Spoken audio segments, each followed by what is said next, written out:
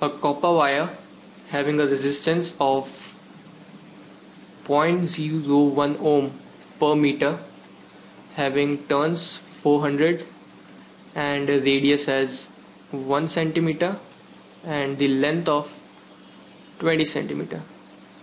Alright, now find the EMF of a battery when connected across the solenoid will cause a magnetic field of 10 to the power minus 2 Tesla near the center. Now first of all I will calculate the total length of the copper wire. So let's say this is my solenoid and it is wounded like this. Alright, so each winding will be of length 2 pi r. So I do have a winding 400. So total length of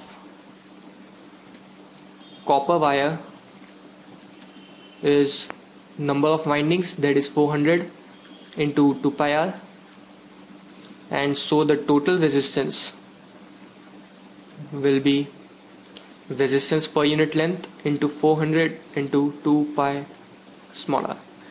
Fine. So let's say EMF battery is connected across the solenoid.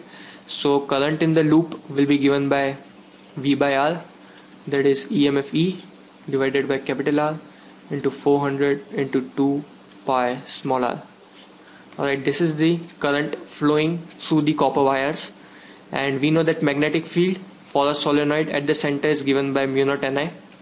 So just substituting the values, I have 4 pi into 10 to the power minus 7, N is 400, current is calculated E by R into 400 into 2 pi small r, and that is equals to magnetic field, that is 10 to the power minus 2.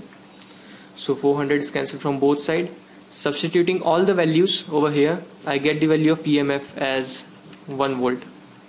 That is the answer.